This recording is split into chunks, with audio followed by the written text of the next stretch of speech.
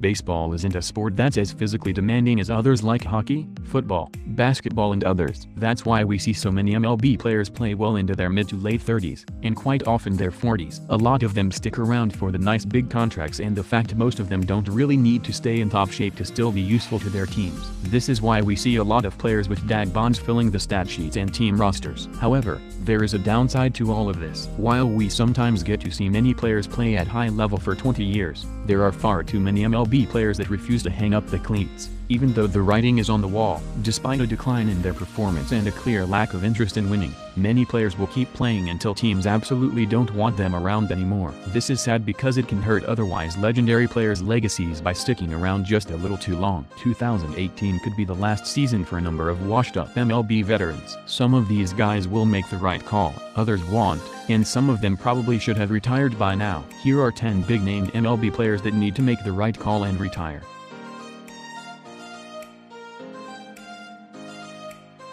One of the most decorated second basemen to come around in the past 20 years, Chase Utley has endured quite the career. The 39-year-old is a 6-time All-Star, 4-time Silver Slugger Award winner and won a World Series championship with the Philadelphia Phillies in 2008. Utley was also part of the Philly team that reached the World Series in 2009, and also won the 2017 NL pennant with the Los Angeles Dodgers. But Utley hasn't been an All-Star since 2014, and it's confusing as to why the Dodgers are keeping him around. He's now a liability on defense and batted just .236 last season, 40 points below his career average. Utley also doesn't have much power in his bat, but his ability to generate walks while rarely striking out seems to be enough for the Dodgers. Utley probably should have retired after this season, but he chose to give it another go. Expect him to finally retire after this season. It's long overdue.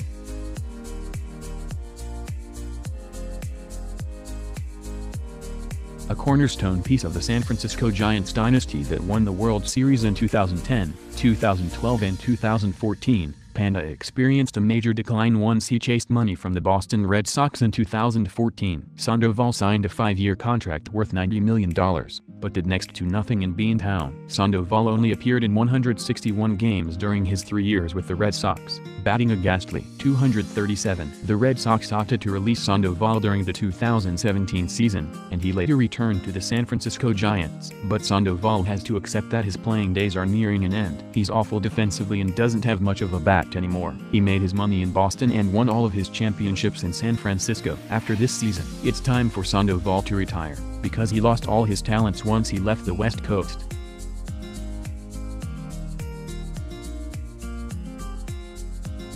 It's tough putting Tulo on this list, because he is just 33 years of age and 3 years removed from his 5th All-Star selection. And though Tulowitzki has the desire to keep on playing, he soon has to look in the mirror and realize Father Time is undefeated. The man is getting up there in age quickly, and he simply can't stay healthy. Hamstring and ankle injuries limited Tulowitzki to just 66 games in 2017, and he's already set to miss the team's home opener with a bone spur in his right ankle. He's on the books through 2021, and the Jays are simply stacked with that miserable contract. A career .290 hitter, Tulowitzki has batted just .250 over his brief 3-year tenure with the Blue Jays thus far. His defense remains steady, but he's lost plenty of power, speed and plate discipline. A couple of more injuries may mean it's time for Tulowitzki, a future Hall of Famer, to retire before his body breaks down more.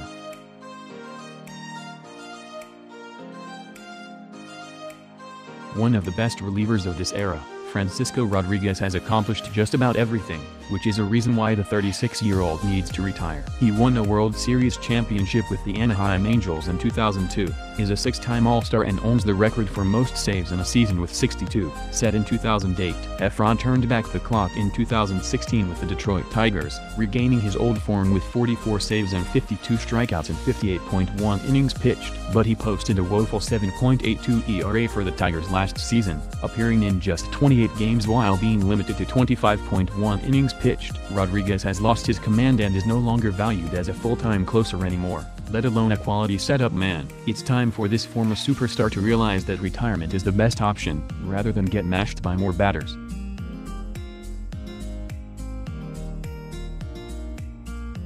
One of the most durable pitchers since breaking into the majors 16 years ago, John Lackey has to come to terms that he's no longer a reliable starter. The 39-year-old has 3 World Series championships, won apiece with the Angels, Red Sox and Chicago Cubs, and is a former All-Star. But Lackey showed his age in 2017, and it's clear that he has to think about retiring. Lackey had a strong showing for the Cubs in 2016, going 11-8 with a 3.35 ERA and helping them win the World Series. But he fell back to earth in 2017, going 12-12 with a 4.59 ERA, while allowing a whopping 36 home runs. With his arm racking up the mileage and Lackey losing more and more control, it's obvious that it's time to retire. Who knows if he's ready to face the music, though.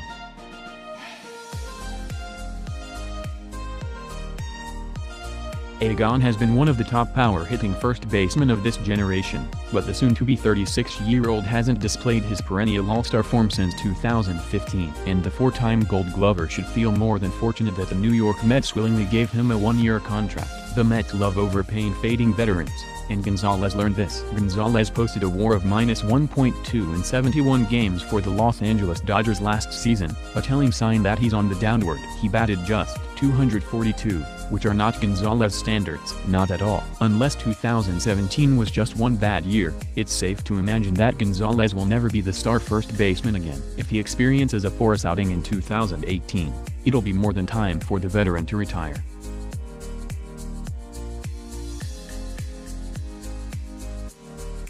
Bartolo Colon is one of the most beloved players in the majors, as the 44-year-old continues to find ways to stick around in the majors. The four-time All-Star and former Cy Young winner isn't just too old to be in the majors, but Colon is also not a quality starter anymore. Not even close. Colon had a respectable 15 wins and 3.48 ERA for the New York Mets in 2016, but it all came crashing down when he signed with the Atlanta Braves last year. Big Sexy went 7-14 in a season divided with the Braves and Twins, with a horrible 6.48 ERA. Do you really think a man in his mid-40s can rebound from that? Everyone loves Colon and would like him to keep playing, but he's not an impact pitcher anymore. So it's a wonder why the Texas Rangers signed him and are giving the man another chance, when Colon should really be retiring.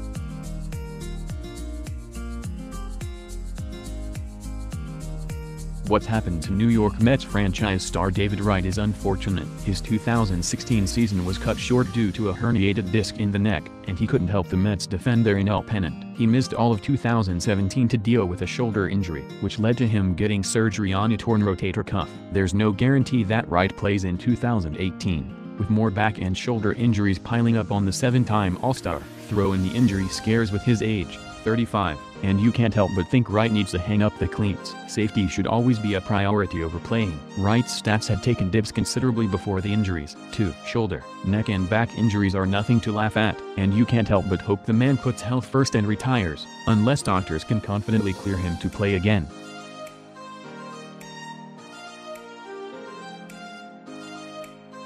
If there's one current MLB star who's a lock to be inducted into the Baseball Hall of Fame, it's Albert Pujols. 10 All-Star Game appearances, 2 World Series championships, 3 NL MVP awards and 6 Silver Slugger awards. And how about a career, 305 batting average, 614 home runs and 2,968 career hits? Pujols is one of the greatest players in MLB history, no doubt about it, but the man has simply not been the same star for a while now, and the Angels can't be happy with the fact they gave him 10 years and $254 million in 2012, way too much. Though the 38-year-old still gets his 20-30 home runs and 100 RBI a season, Pujols isn't the superb Gold Glove defender at first base anymore. He's a career 305 hitter, but he hasn't come close to that in an Angels uniform. His OPS keeps going down as well, and the strikeouts go up. Pujols may have to accept that retirement is in the folds. He's not the same impact player anymore and has nothing else to play for. 3 championships, a lot of money and a lot for Cooperstown.